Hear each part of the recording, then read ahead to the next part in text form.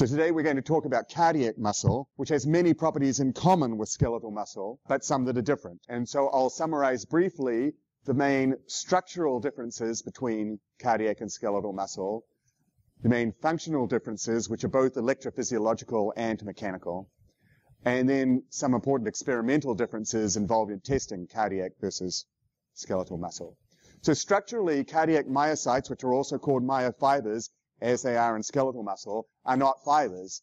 They're these rod-shaped, also striated cells, but they're only 80 to 100 micrometers long and perhaps 20 micrometers in diameter. So they're really not a fiber by any usual definition of the term fiber, but they are called myofibers because of the terminology deriving from skeletal muscle.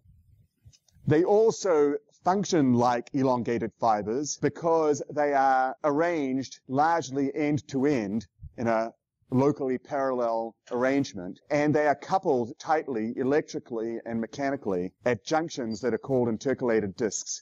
You can see the intercalated discs localized in this electron micrograph in the bottom. The cartoon at the top implies these empty spaces between adjacent cells, which you can't really see in the electron micrograph. But what you can see is the regions of tight coupling between cells where the intercalated discs are localized and that connect cells primarily end-to-end. So these intercalated discs and these junctions are at the end of the cells, and they're primarily end-to-end, but they're not all end-to-end. So, for example, here you see a junction at the end of this cell, but it's connecting this cell to a cell that's sort of more on the side than at the end. And on average, at least in the mouse, people have seen that one myocyte is connected via these junctions physically directly to 11 other myocytes. And on average, 6 of them are at the ends, so approximately 3 at one end and 3 at the other end, and then the other 5 are primarily around the sides. But the junctions between the cells localize at these end processes, and the intercalated discs contain important structures, including gap junctions. And the gap junctions contain channels that are called connexons. And the connexons, these channels, are formed by hemichannels, half channels in each of the joining myocytes that are called connexins. I should also comment that the myocytes are approximately parallel to each other so that they create a predominant muscle fiber direction. And because of the low electrical resistance of these gap junctions, electrical depolarizations propagate from one cell to the other. So no synapse is needed. The impulse propagates continuously from one cell to the next, which gives rise to a term which physiology books use called functional syncytium. So it's as though many cardiac muscle cells behave like one muscle cell. It's a little bit of an oversimplified concept, but it refers to the fact that unlike nerve or skeletal muscle cells, the electrical impulse can flow directly from one cell to the next through these low resistance junctions. The other thing is that although the myocytes, the myofibers, are aligned locally with each other, sort of like bricks in a wall, they're not perfectly parallel to each other. You can see there's a certain amount of dispersion of their orientation. So within a small region, the myofilaments have an overall mean orientation that's in common, but you can see that there's some dispersion of that orientation, and statistically people have measured that dispersion to correspond to a standard deviation in the angle of somewhere about 12 to 15 degrees. So they're approximately parallel, but they're not perfectly parallel. At the level of the whole heart, as we've talked about before, the cardiac muscle fibers are arranged into a spiral. Historically, the anatomists thought that there were different parallel fibered muscles that were wound into spirals, and there were different spirals that made up the whole heart, and those spirals had different names. But now we know that really the myocardium is a single muscle in which the muscle fiber orientations vary smoothly and continuously as a function of position through the wall of the heart. So the muscle fibers on the outside of the wall have a helical pitch that is rotated clockwise from the circumference by about 60 degrees to make a left-handed helix. And gradually, as you move through the wall, that helical pitch changes. It gets lower until near the middle of the wall, the muscle fibers are running approximately circumferentially. And then as you go all the way to the inside of the wall, the endocardium, now they're tracing out a right-handed helical pitch with an angle to the circumference that's counterclockwise by 60 to 90 degrees. But there's no abrupt transition between these structures. There's a continuous variation. It's all one tissue with just a varying orientation of muscle. However, as we also pointed out, there is an equivalent to the fascicles in skeletal muscle, but they're not roughly circular bundles as they are in skeletal muscle. There are layers or laminae of cardiac myocytes, again organized by the extracellular matrix, and again the collagen matrix, seen here in white, shares the nomenclature that's used in skeletal muscle. So this collagen here that wraps this layer of cells is called the perimesial collagen, whereas the collagen that's around each cell and connecting the cell to cell is the endomesial collagen, and the collagen that's around the whole outer surface of the whole heart is the epimesial collagen, the same terminology that's used for skeletal muscle. But the analogous structure to the fascicle or bundle in skeletal muscle is not really a bundle. It's a layer of about 4 cells thick, so seen here in cross-section. And you can see that those layers come together and branch, and then adjacent layers are separated by a looser connective tissue layer. Now, again, the implication of these scanning electron micrographs is that there's gaps between these sheets or layers of cells. Those gaps are really created by the dehydration process that's used to prepare the tissue. There aren't really gaps, but there are other cells, there are fibroblasts in there. And this perimesial collagen that you see here allows those layers to slide with respect to each other. And that's probably very important for the reason that these layers are there. Because as the heart wall shortens and thickens, it must shear. And these layers tend to be roughly 45 degrees to the orientation of the axis of the wall, which would be the axis of greatest shear, suggesting that these sheets are there to accommodate the shear that would otherwise cause damage if they were very tightly coupled. So here you see the same thing at a lower resolution, and you can see in the same way that in a small region of the muscle, all the muscle fibers have approximately the same orientation, so do all the sheets in a small region, but their dispersion is a little bit greater. However, as you go from region to region, the mean orientation of the sheets changes just as the mean orientation of the fibers change. Here is a cardiac sarcomere, which looks very much like a skeletal sarcomere. It has I band and A band and M line and C disc.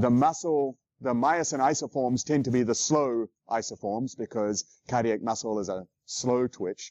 The troponin isoforms are different because the way that cardiac muscle gets activated by calcium is a little bit different than skeletal muscle. And the titin isoforms are a little bit different. In particular, they are the shorter titin isoforms that are therefore stiffer. And so cardiac muscle cells are stiffer when they're not contracting than skeletal muscle cells because they have shorter titin isoforms that are therefore a stiffer spring. So that's the structural differences between cardiac muscle cell and skeletal muscle. There are also functional differences, and they exist both in the electrical activation of the cells and the way the electrical activation is signaled to the mechanical contraction. And the main difference is that the cardiac action potential that you see on the bottom here is much longer than a skeletal or nerve action potential, and you've learned this in physiology, and you've probably learned that that's largely because of some slow inward calcium current that's important in cardiac muscle cells, and that calcium current contributes to the plateau of the action potential and makes the action potential longer. Later, the outward potassium currents contribute to the later repolarization of the action potential. And a consequence of this different sequence of ion currents is that the refractory period of the cardiac action potential is greater than the refractory period of a nerve or muscle action potential.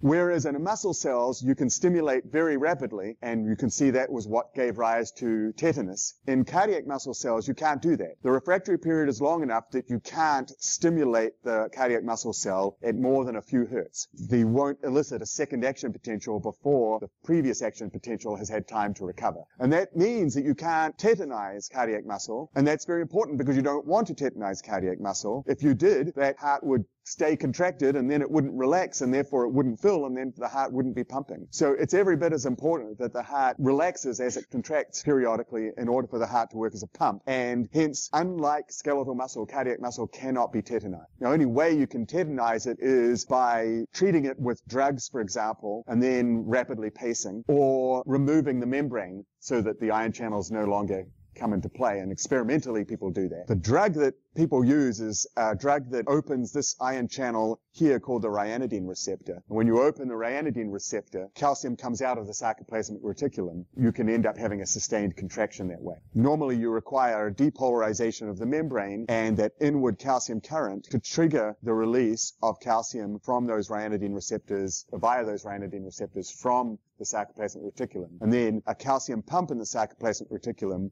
called the SERCA pump, the sarcoendoplasmic reticulum calcium ATPase, because it uses ATP, takes the calcium back up into the sarcoplasmic reticulum until a new beat comes along, allows more calcium to enter through the slow calcium channel, and then triggering another calcium transient. So you get the action potential first, then you get the calcium transient, and then you get the force of contraction. And as long as the action potential is controlling the release of the calcium via the flux of calcium in through these calcium channels, as long as the action potential can't be repeated, then the calcium transient needs to wait before there'll be another calcium transient.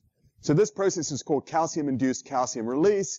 It depends on that slow inward calcium current. The calcium coming in stimulates the opening of the ryanodine receptor, which then results in the further release of calcium. And together, the calcium that came in from the cell, from the outside, and the calcium that was released from the sarcoplasmic reticulum diffuse to the myofilaments, where they activate the myofilaments to contract. And then that SERCA pump, the SR calcium ATPase, resequesters the calcium that was in the sarcoplasmic reticulum back into the SR and enables relaxation. And two membrane channels, the sodium calcium exchanger and the ATP-dependent calcium pump out the calcium that came in through the calcium channel, so that you have an equilibrium. And usually about 3/4 of the calcium that activates the contraction came from inside the cell, came from the sarcoplasmic reticulum, and the other quarter came through the calcium current. So that's the process of excitation, contraction, coupling in cardiac muscle. It depends on calcium channels, T-tubules, sarcoplasmic reticulum, many of the things we've already heard about. But because of this direct coupling via the calcium current and the action potential, the ability to re-stimulate the cardiac muscle depends on the refractory period of the cardiac muscle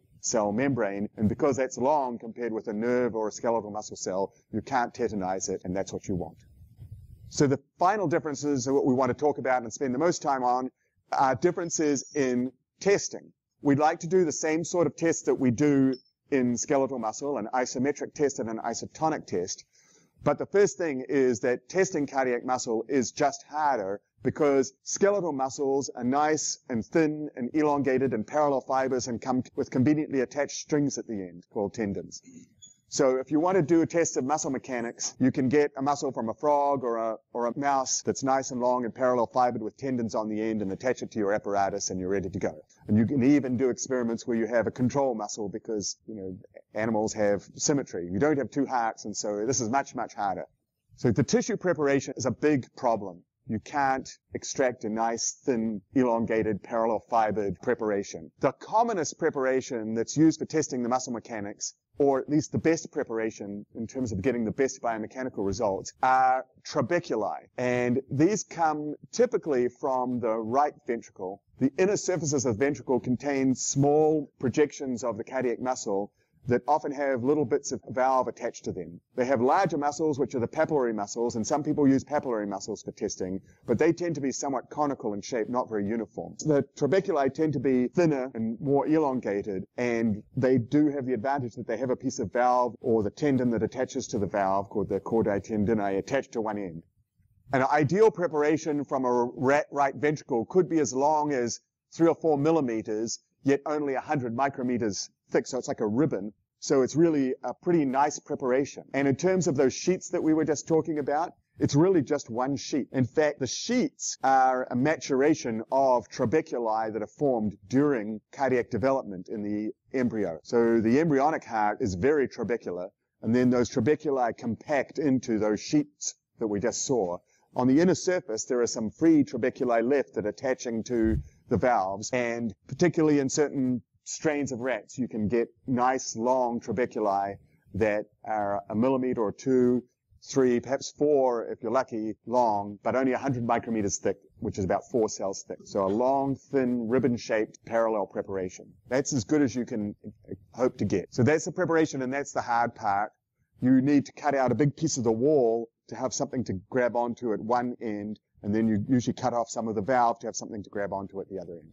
Now you need to measure the force. Typical preparation would use some sort of resistive or capacitive force transducer that has to be fairly sensitive, because obviously a small muscle like this doesn't generate a lot of force. And then you need to control the displacement. And so there are various types of transducers and motors that you can use. This particular diagram is over 30 years old. So a modern muscle testing system doesn't necessarily look exactly like this. But I continue to use this as an example because it sort of illustrates the kind of extremes people had to go to get good data in the first place. And ideally, what you'd like to be able to do is measure sarcomere length as well. This is easy to do in a skeletal muscle. You can hang up a frog skeletal muscle in the lab and shine a laser pointer through it and see a diffraction pattern, as I mentioned. You can't do that in cardiac muscle because the cells aren't as perfectly parallel aligned, and because the muscle preparations are more non-uniform and thicker. These trabeculi, when you can get a nice trabecula, they are ordered enough and thin enough and uniform enough that you can measure sarcomeres by shining a laser beam through them. But even when you do, the pattern isn't as easy to process as you get from a skeletal muscle. And that's why this apparatus here actually has two different ways of detecting the diffraction band that's caused when the helium neon laser is shined through the trabecular preparation. So they use a helium neon laser. And there's a formula for the spacing of the diffraction band, L, as a function of the diffraction spacing or the sarcomere length. And you can calibrate that usually by using a slide or something that has very thin black lines drawn on it at exactly 1 micron intervals. And then you shine your laser beam through that and you get a certain diffraction pattern, and then you can work out the constant K for the wavelength of the light lambda. And now you have a calibration of the relationship between the angle or the distance by which the light was diffracted and the sarcomere length, or the diffraction spacing. So this particular historical apparatus used two different types of transducer to do this. So the laser beam is shined through. A lot of the light just goes straight through, sort of 0th order diffraction. But some of that light gets diffracted. And so a mirror placed on either side picks up that each of the two diffraction bands that gets generated on each side of the grating, and focuses on deliberately onto two different types of transducer so that they could take advantage of the sensitivity of one versus the stability of the other. And this particular transducer here is called a lateral effect photodiode. So it's a very cheap, easy to acquire piece of hardware. This lens focuses onto this cylindrical mirror, and then the light lands somewhere on this lateral effect photodiode. As you know, photodiodes are designed to detect the presence of light and produce an electrical signal when light lands on them.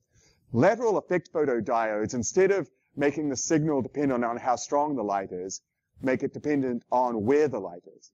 So at one end of the lateral effect photodiode, you get a low signal, and at the other end, you get a high signal.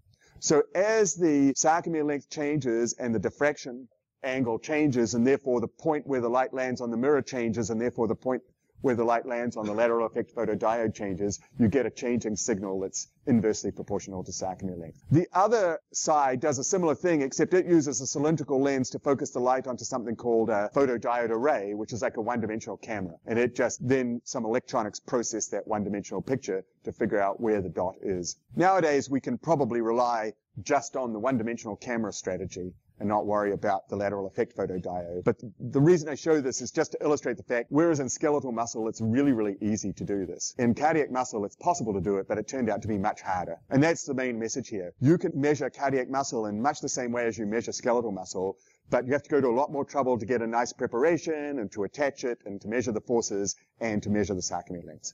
So it's much more difficult to test. The tissue structure is more complex and three-dimensional. You don't have the benefit of long, uniform preparations with tendons attached at each end.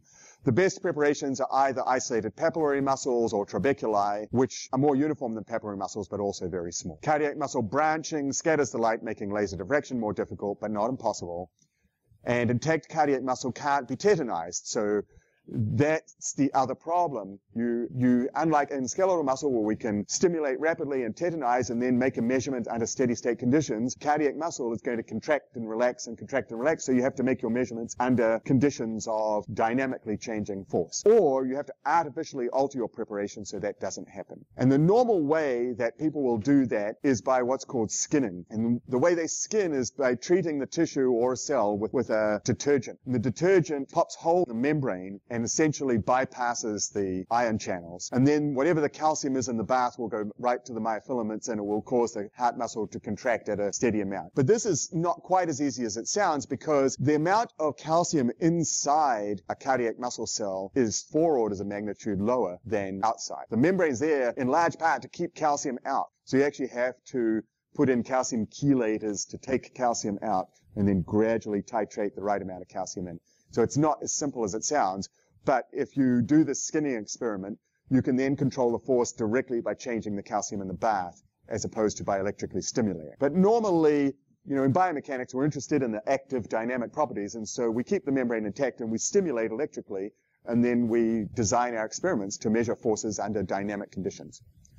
So if you now want to do an isometric experiment in a cardiac muscle preparation, you can hold the length of the muscle fixed and stimulate it electrically and get a twitch. And that's what's been done here on the left-hand panel and also on the right-hand panel. And you see two signals. The signal on the top is the sarcomere length from the laser diffraction system. The signal on the bottom is the force from the force transducer. And the first thing you notice is that even though the length of the muscle is being held fixed, the sarcomeres are actually getting shorter. As the force goes up, the length goes down because it's stretching other parts of the muscle, particularly parts at the ends. Now, remember what our preparation is. It's this tiny little muscle with a piece of valve on one end and a piece of wall on the other end that we're holding on to. So we're holding on to a bunch of stuff that is either not healthy or not contractile. And so when you hold those ends fixed, some of that tissue is going to stretch as the force goes up, and therefore the portion of muscle in the middle that's doing the force generation is going to get shorter. So even though you held the muscle length constant, the sarcomeres were not isometric. And so here you can see by scanning the laser, so this is one of those trabecular preparations. And you can see it's very long and thin and uniform, and the parts between 1 and 10 on the scale here are muscle. So they're all contracting and developing force, but they're also all shortening. The parts beyond 1 and 10 are where you start to get either the damaged tissue or the valves. And you can see the shaded portion on the bottom. That represents the part of the muscle that was actually lengthening as this central portion that's healthy and contractile shortens. And you can see that even by the time you get to the very ends at 1 and 10, the amount of shortening is going down. Okay? But there's a nice long interval in the middle between about 2 or 3 and 9, where when you stimulate the muscle to contract, the sarcomere length decreases from about 2.2 microns down to less than 1.9 microns. So it shortens a lot. And that's because these damaged ends and non-muscle ends are relatively compliant. And so you generate a large amount of muscle force, it's going to stretch them a lot. So it's not isometric. This diagram on the right shows how that force changes as you stretch the muscle. And a somewhat unfortunate thing about the way this picture is drawn is that the scale on the third from the top, which says muscle length, is upside down. So this is 4.5 millimeters at the left. And then as the muscle length is gradually changed, even though the curve is going downwards, note on the scale that the muscle length is actually increasing to 6.5 millimeters. During the time of this, the relatively slow time of this experiment, you're stimulating the muscle at regular intervals, seen here, and you're gradually stretching the muscle. You're stretching it slow enough that at any given twitch, the muscle length isn't really changing. But you can see that as time goes by for each consecutive twitch, that the twitches get bigger and bigger and bigger and bigger, which we also saw in skeletal muscle. As you stretch the skeletal muscle, there's an ascending limb to the length tension curve, more force gets developed. So this is just what we expect to see. At some point, we notice that the baseline force starts to rise. Why is that? It's because it's still a tissue. It still has stiffness. At some point, you'll stretch it enough that you'll stretch it beyond its slack length. And even when it's not contracting as a muscle, it still has stiffness. And that's the passive stiffness that you can see there. Okay? So it says that somewhere around about here, where this scale L over L max is perhaps 0.95, right about there is about the slack length of the muscle. When you shorten below that length, it's just sort of buckled and floppy. But at some point, you'll straighten it out to the point where you're actually stretching the passive structures, and now gradually and non-linearly, the stress will rise. So this is just the passive property of cardiac muscle, just like any other soft tissue we've seen. If you look carefully, you'll see that even though the total tension continues to rise, the difference between the resting tension and the total is starting to fall. Why is it starting to fall? You stretch beyond a certain peak, and the developed tension goes down. So this, if you were to look at the magnitude of this curve of the developed tension, of the difference between the peak and the resting, it would go up, it would reach a plateau, and it would start to go down. It doesn't go all the way to zero, but it would look a lot like what we heard about in skeletal muscle, where there's an ascending limb, a plateau, and then a descending limb. So that's what people thought for a long time. They thought that, well, cardiac muscle is just like skeletal muscle. It has, and even is labeled on this scale. See this point here, L over L max. L max represents the length of the muscle at which the developed tension was maximum. As we mentioned for skeletal muscle, it's close to, it's not exactly the same, but it's close to the slack length of the muscle, close to the point where the resting tension starts to rise. It's about 2 micrometers sarcomere length, just like in skeletal muscle. So everything we're seeing is just like in skeletal muscle. The main thing we're seeing is that the resting tension, the nonlinear stress-strain curve here, is kicking in faster than it did in skeletal muscle, with the result that you can't actually stretch cardiac muscle out to the same kind of lengths that we did in skeletal muscle without irreversibly damaging it.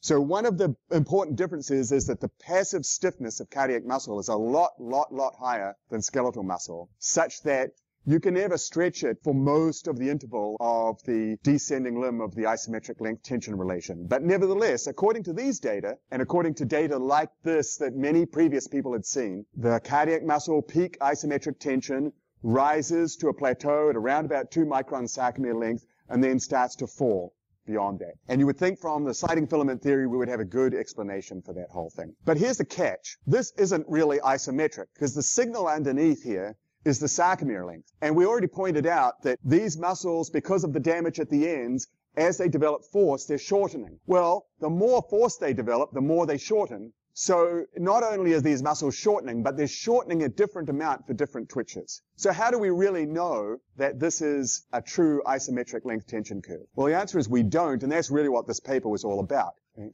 So there are 2 ways you can do the experiment if you can measure the sarcomere length and control the muscle length. You can do what we've just seen, which was you can keep the muscle isometric, hold the length of the muscle constant, and then when you stimulate, the sarcomeres get shorter, and the tension goes up, and then the tension relaxes, and the sarcomeres re-lengthen. But that's not truly isometric as far as the sarcomeres are concerned. In order for the sarcomeres to remain constant in length, as the tension goes up, you'd have to stretch the muscle enough to counteract the amount of stretching that was happening at the ends to keep the sarcomeres in the middle at constant length, right? And you can actually do that if you have a feedback servo control system like the system that we described. So what happens if you do that? If you stretch the heart muscle just enough that the sarcomeres no longer shorten, what will happen to the force? Will it be higher or lower? And so in fact, not only is the twitch higher as shown in the dotted line here, but the force actually rises faster and the twitch lasts longer. So somehow this not only affected the magnitude of the tension, but also the shape of the twitch, which is the details of which we don't need to concern ourselves with, but there's a big difference. So this is a true isometric twitch now. So what if we now plotted the peak of this twitch versus the sarcomere length? What would we see? We'd see something like this. And here on the left is the isometric tension versus the sarcomere length. The curve on the bottom is the resting length tension curve. As you can see again, by the time you get to 2.4 microns, that resting tension is rising rapidly. So you can never stretch it much more than that without damaging it. These curves represent just 2 different conditions. One is when the amount of calcium in the bath is relatively low, another when it's relatively high. Let's just look at one of them. Let's look at the one with low calcium. As you can see now, the tension rises, but it doesn't reach a plateau and decline. At high calcium, the tension rises even faster, and it does start to level off. But even there, it doesn't really plateau, and it certainly doesn't decline. So this is the same data we were just looking at, but now plotted properly. And now it turns out that there's 2 different symbols on these graphs, a closed symbol and an open symbol. The closed symbol is when the sarcomeres were truly isometric. In other words, when the control system stretched the muscle to keep the sarcomeres at constant length. So those are the true isometric results. The open symbol is from the experiment where the muscle length is held constant and the sarcomeres are allowed to shorten. But importantly, because they were allowed to shorten, the sarcomere length at the time when the peak twitch tension occurred was shorter. So they plotted the peak tension versus the sarcomere length at that time. And when you do that, these lie on the same curve. So it's not somehow a complicated effect of the fact that you were doing a stretch in the middle of the twitch. In fact, the results are completely consistent whether you control the sarcomere length or not. What you really need to do is measure the sarcomere length and plot the tension not versus the original length, but versus the length at which you measure the tension. And when you do that, you find, under conditions of low calcium or high calcium, that there is an ascending limb to the cardiac muscle isometric length tension curve, but there's no descending limb. There might perhaps be a plateau, but there's definitely no descending limb. So what you see in the previous slide here, the implication of a rising ascending limb of the isometric peak length tension curve, a plateau, and then a falling phase because the amplitude of these twitches is going down, is entirely an artifact of the fact that the muscle is damaged and lengthening at its ends and shortening in the middle. It doesn't happen. Cardiac muscle cannot be stretched as much as skeletal muscle, and for that reason, you can't reach a good part of the descending length tension curve. But then on top of that, even though you can stretch cardiac muscle to a length that's long enough where you expect to see a descending limb, it isn't there. Cardiac muscle has no descending limb of the length tension curve. And the reason why a lot of textbooks still say it does is exactly because of what we've just been through, because of the artifact of measurement. Well, part of it has to do with the fact that the geometry of the cardiac myofilaments is a little bit different, such that the plateau is wide enough that you can barely stretch cardiac muscle to be long enough to where you would truly expect to see a descending limb anyway. So there's just a little bit of difference in the geometry of the sarcomeres such that they're really designed so that they won't have a descending limb. That's a good part of the answer. But the other part of the answer comes from a really unusual property of cardiac muscle called length-dependent activation. Now, this is one of those curves that's plotted a steady-state maximum force developed against the concentration of calcium in micromolar inside the cell. And remember we said that skeletal muscle has a very steep switch where you turn up the calcium a little bit and it goes from no force to maximal. Well, the same is true of cardiac muscle. So this is a log scale. When you go from 1 micromolar calcium inside the cell to 10 micromolar calcium, you go from 0 force to maximal. So just 1 order of magnitude of calcium is just enough to completely switch on the cardiac myofilaments. The interesting thing, though, is that the specific sensitivity of cardiac muscle to calcium is actually very sensitive to the length of the muscle. So the more you stretch the muscle, the more rapidly the force rises with calcium, or to put it another way, the less calcium you need to get the same increase in force. So somehow when you stretch cardiac myofilaments, they become more sensitive to calcium. And that's called length-dependent activation. So there's this kind of positive feedback phenomenon that tends to be that the more you stretch the muscle, not only do you tend to increase the number of available cross bridges, but you actually increase the activation of those cross bridges of those thin filaments by calcium. So you put these two things together, and the bottom line is cardiac muscle has no descending limb of the length tension curve, partly because the geometry of its filaments are a little different, and partly because the muscle is more sensitive to calcium at higher lengths. So these are the important differences. The shapes of these curves and many features are quite similar. So here's some real data on cardiac muscle activation, force versus, or the log of the calcium concentration in micromolar base 10. So this is 10 micromolar here. And what this is trying to point out is that when you have a calcium transient like this, and the calcium will rise, the force will rise quickly, and then as it decays, the force will fall. And because this relationship is nonlinear, what you actually find is that the calcium rises more rapidly than the force. So notice the calcium rise is quite steep, but the force rise is a little slower. That's because of this nonlinear curve.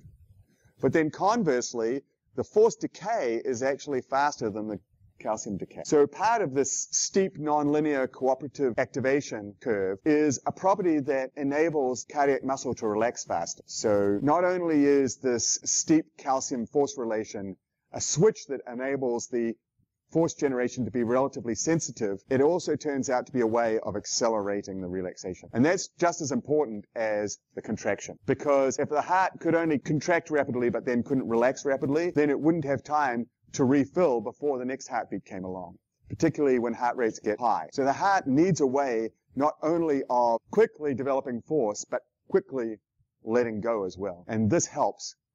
In the same way that you can do an isometric test with a little more difficulty in cardiac muscle than skeletal muscle, you can do an isotonic test because the muscle is usually twitching. Rather than change the force and measure the velocity, people use the same sort of apparatus that we just described to do the converse experiment where you shorten the muscle under length control at a known sarcomere shortening velocity and measure how much the force changes. It's a completely analogous experiment. You just control the velocity and measure the force instead of controlling the force and measuring the velocity. And when you do so, you get a force-velocity relation that looks very similar to the skeletal muscle force-velocity relation, but interestingly seems a little more nonlinear, a little more curved. Interestingly, though, a group said, well, part of this shape of this curve would actually be affected by the resting viscoelasticity of the muscle. And we already know that the resting elasticity of the muscle is of cardiac muscle is higher than skeletal muscle. So maybe it has viscoelastic properties that affect the force-velocity relation. So what they did is they measured the viscoelastic properties of the muscle passively by oscillating it at rest at different speeds. And then they factored out the contribution of the viscoelastic properties to the force-velocity relation. And interestingly, they found in that situation that the force-velocity relation actually becomes linear. So the non-linear shape of the force-velocity relation, as I kind of alluded to last time, is an empirical observation, but it really doesn't carry any deep physical meaning. The inverse relation is what matters, the fact that when the muscle shortens fast, the force is low. When the muscle doesn't shorten at all, the force is highest. And the shape of the curve is influenced by the viscoelastic properties, passive viscoelastic properties of the muscle.